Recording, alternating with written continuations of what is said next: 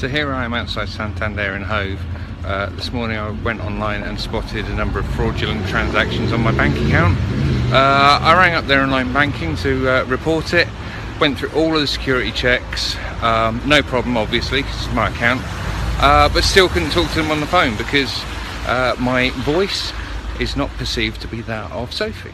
So I was just wondering when perceived gender became one of the security questions. So I've already spoken to Sussex Police, who I'm a hate crime ambassador for, and they actually want it reported as a non-crime hate incident because the law allows for any kind of perceived prejudice to be recorded as unacceptable. And so I'm about to go in and see them, and the problem is that I'm talking to them on the phone this morning and my account's been compromised and I'm feeling vulnerable, and yet they are unable to help me. So let's see what they say in a branch.